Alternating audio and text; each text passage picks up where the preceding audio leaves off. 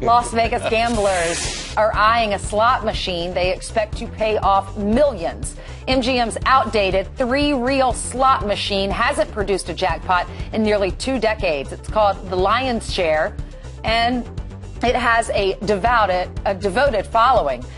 Double the progressive jackpot payout, $2.3 million. You know, I just realized something, Ainsley. What? You don't play slot machines, do you? I know. Why? Did I read that totally wrong? No, it's not wrong. It just, you know, I didn't. How do you say it? Plus, you don't look like somebody would play a slot No, I machine. don't see you sitting there with a Virginia Slim and a bucket full of quarters. You know what I mean? Feeding them in. That's not Ainsley. It's just not you. That's cute. No, actually, I like the slot machines. I mean, that is the one I would play, but no, I don't like hanging out at casinos.